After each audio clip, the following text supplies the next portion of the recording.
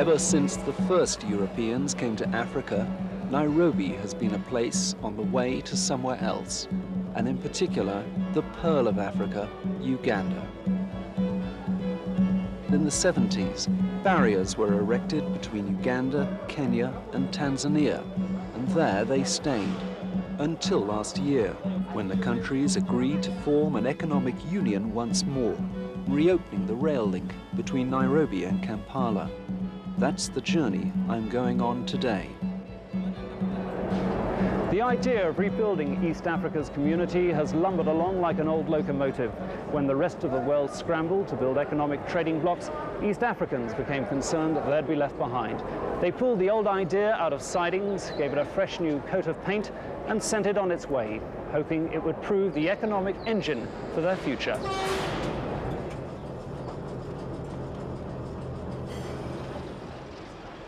In fact, the rail link hasn't proved to be the drawcard that had been hoped. As the train pulls out from Nairobi station, we find the first and second class carriages 3/4 empty. Kenya is still recovering from the economic crises of the past. A quarter of Nairobi's population lives in slums. Jumbo. Second, please. Thank you.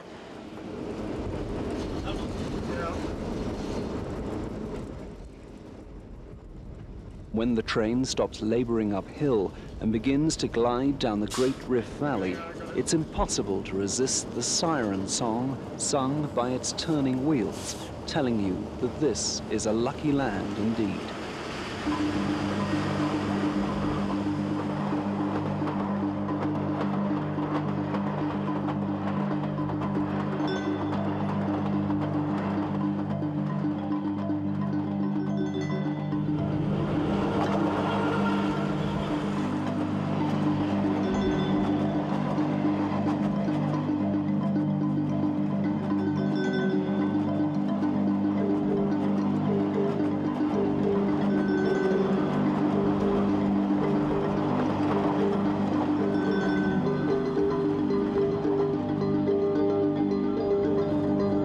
At Nakuru station, it's time to take a look at what's happening up front.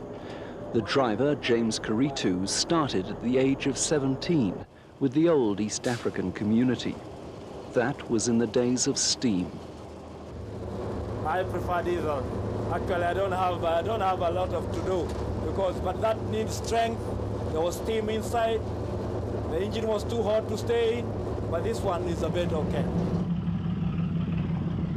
As each station flashes past, the station master stands beside the track, holding up a kind of tennis racket. It holds what's called a token. There's one for every section of the track. So by picking up the token, the driver can be sure the track ahead is clear. For 100 kilometers from this point, the railway twists and curves, descends and climbs before emerging onto highlands on the other side. By evening, the trains reached an altitude above 9,000 feet, probably the highest point of any railway in the Commonwealth.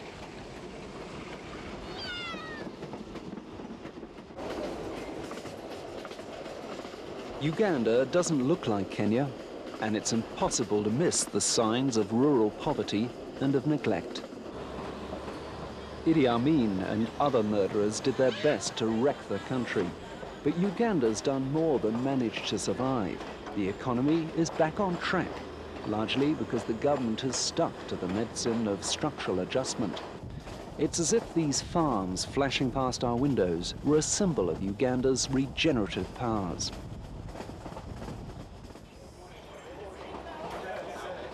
Tourism is now Uganda's fastest growing industry, and tourists like Anne Haviland and her husband John are choosing it in preference to Kenya because they feel that Kenya's no longer safe.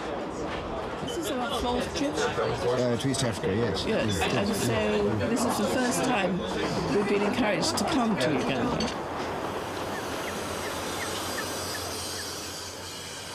There's a hold-up in the town of Jinja, the source of the River Nile.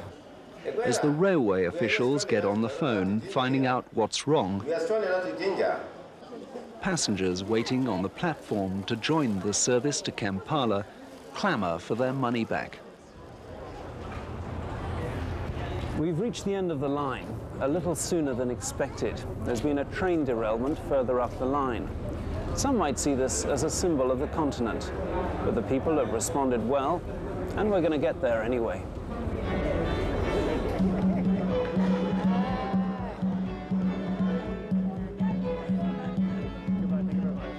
So we have to go by road, and the cargo, well, that'll follow too, all in good time.